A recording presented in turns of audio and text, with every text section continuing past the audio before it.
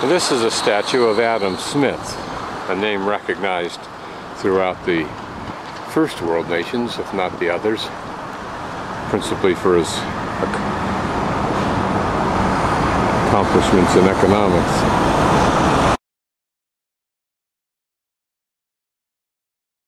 These are the city council chambers that were built, and before this point in time, which was 1903, I think, the chamber met in the toll booth building, that little building over there.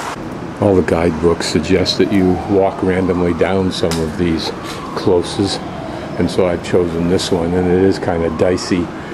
There are handrails along because of the moss-covered stones here, and even the slimy steps up a little bit further. The wind, when it's howling down through here, is a regular tornado, blowing you almost off your feet. You can imagine how eerie and seamy this seems at night. Not so much now, but a couple of 100 years ago. Here where it's covered over, giving it the term close.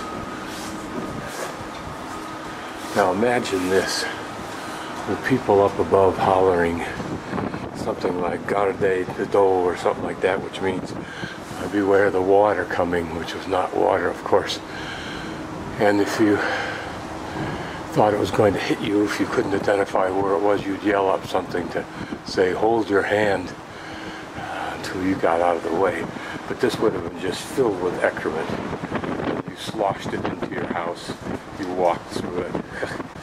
Not at all the quote-unquote quaintness that you were experiencing through this camera.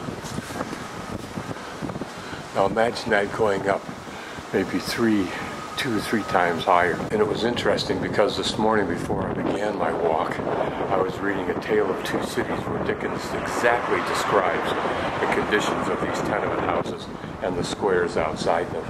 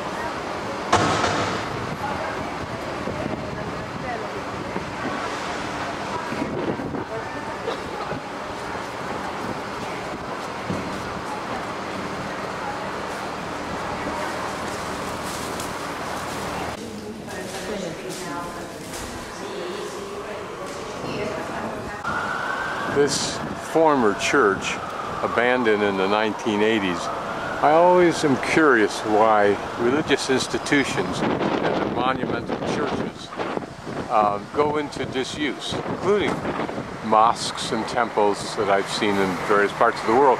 The very institutions that palaver on endlessly about eternity and why they are the great bastions of access to that eternity have such definite lives, finite.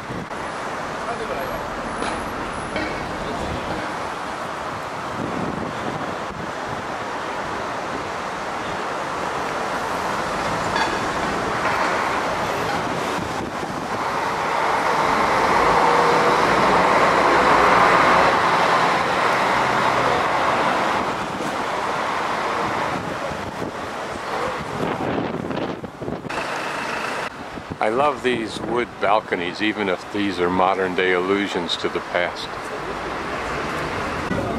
Interesting building, character. So that's the castle, a collection of buildings, which I'm told by someone who I think is knowledgeable and truthful, that they're mainly filled with military history of the Scots, which I don't really care about. So I won't bother to wander through this castle, particularly at the high price. she says of 15 pounds.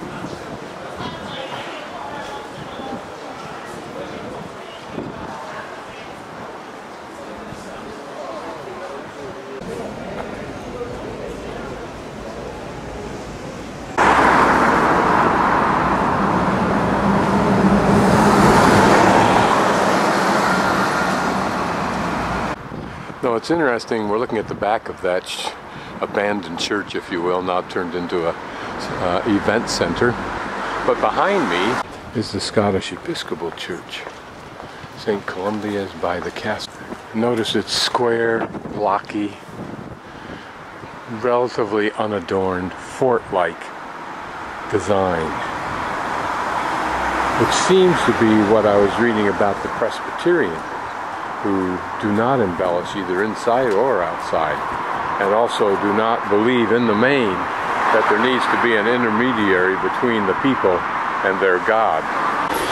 And for those who like to add an element of class to justify their addictions and vices.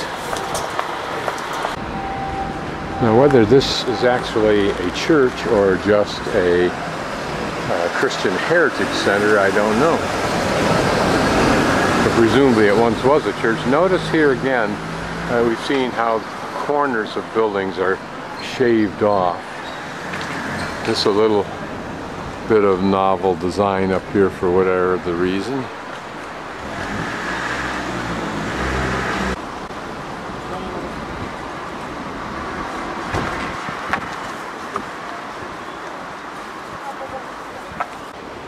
Interesting.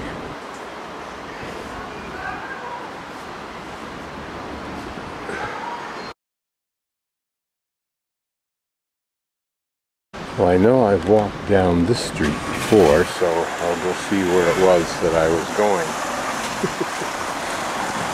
This is Victoria Street, built in the 1830s to make access to the Royal Way from down below much easier. Before, there was a Z path that apparently came from somewhere to the right, the cattle market, and the top part of it was right above that purple building. Having just come down from Victoria Street up there, I'm now entering the Grassmarket Street and probably square area. I'll just pan around for the fun of it. I think we'll be walking up there to our left. But this has some very interesting history behind it. This X is a monument to the martyrs, in other words, the people who died here for their religious beliefs. I think in the 17th century, when witches were slaughtered for 100 different reasons, written by the king himself, including a third nipple. And these narrow stones here, if we were up above and could look down, depict a gallows, because it was here that the gallows were erected, built by Deacon Brodie, who ultimately died on it himself.